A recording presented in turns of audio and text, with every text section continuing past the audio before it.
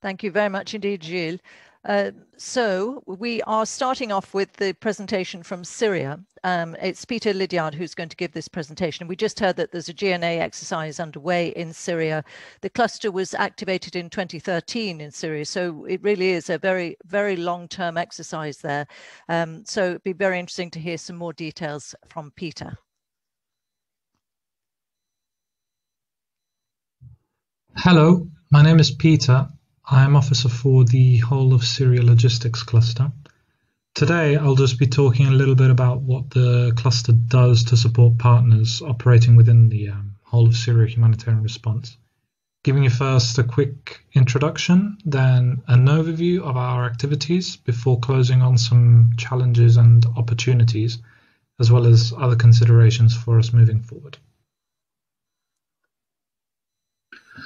The logistics cluster in Syria was activated in January 2013 to enhance coordination and the operational capacity of organizations operating inside the country. Then in July 2014, the UN Security Council adopted Resolution 2165, and later that same year in September, the Whole of Syria approach was adopted. This brought together separate regional operations into a single framework to align and further strengthen the overall effectiveness of the response. So, what do we do?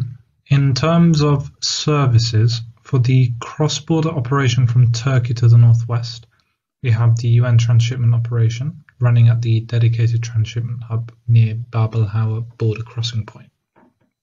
The hub consolidates all trucks transporting UN assistance, both Syrian and Turkish, into one place, making it an absolutely critical asset in enabling the effective and efficient cross-border movement of UN assistance into the northwest. And the protracted nature of the crisis in Syria does not by any means affect that criticality, and cross-border access is as essential today as it has ever been.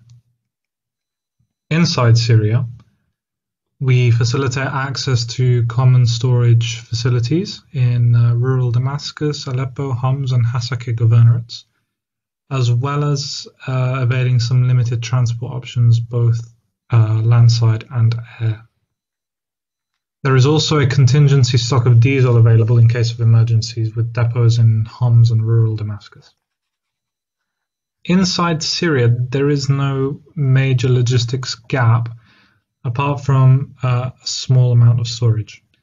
In 2020 and this far in 2021, there have been a very low volume of storage and transport requests that have come through the cluster. This is partly to do with the fact that the overarching logistics capacity in the country does meet humanitarian demand, but it is also partly in line with a shift in the dynamics of the humanitarian access landscape. We'll touch on this again a bit after in the next slide as well, but just for some context, until 2018, more convoys were taking place. Convoys led to surges in demand for storage and transport services, as well as fuel, which was covered to a large extent by free-to-user cluster-facilitated services and donations of asset.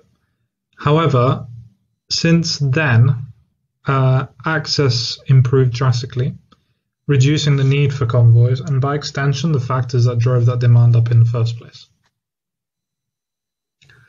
So this is all held together by a coordination and information management framework, and with the Whole of Syria Logistics Cluster Coordinator and IM Officer based in Damascus, and the Deputy Cluster Coordinator based in Gaziantep.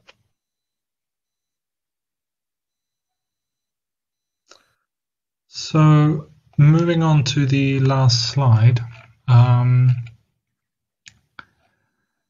as I already mentioned, there is no major and clearly identified logistics service gap inside Syria, but the situation is changeable. While logistics provider capacity generally meets the demand, exchange rate volatility, fuel availability, sanctions, all these factors mean that the situation is fragile and prone to change. So with this in mind, strong and robust coordination and IAM framework are key in a volatile logistics environment. For example, fuel has been a major factor recently. Lack of availability led to price hikes and was compounded by the currency depreciation. IAM and coordination and the already existing community and network of logistics partners was crucial to rapidly gauge and understand the scale of the impact on their operations, on organizations' operations, and the response as a whole. All the steps being taken now to respond to recurring shortages and plans being put in place have largely been fed by the information that was provided by the cluster partners through engagement and collaboration. Along the same vein, and as mentioned earlier with regards to the shift in access, humanitarian access in 2018, convoys are still being organized and do still take place. There is one being organized currently. For this one and potential future convoys rely upon the same coordination and IAM structure we just talked about, as well as, of course, maintaining continued access to free-to-user logistics services to respond to any surge demand for those convoys. As a final example, in the cross-border operation, IAM, GIS, and coordination and engagement with various stakeholders led to the development of maps and new IAM products. So that work proved and actually continues to prove to be vital to the intersector discussions around access inside the Northwest, especially during the winter months. Or, for example, regarding the closure of Bab es-Salam last year and the subsequent rerouting of all aid through Bab el-Hawa, access and information on access, physical access, was very important. So moving forward then, there is a lot of space in that sphere for the cluster to continue to expand its engagement with international and local actors operating inside Syria and cross-border. Inside Syria, we are in the middle of a gaps and needs exercise. We are interviewing organizations individually, separately from each other, in-depth 1-hour conversations that will lead to a lessons learned document, a sort of a report of findings that will then feed the cluster strategy for the rest of 2021 and beyond.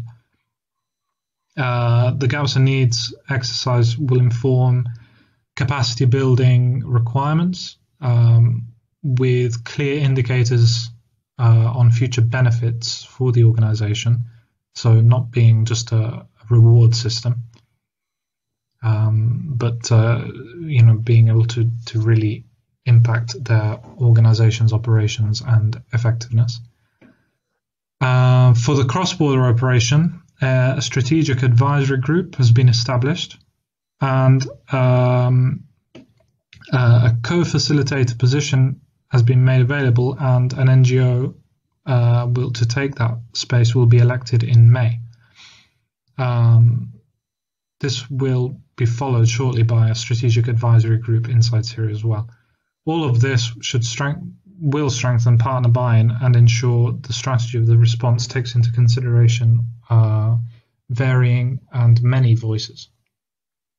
And then, as a final point, noting the sort of low level of logistics service requests, a potential phase-out of cluster logistics services could take place.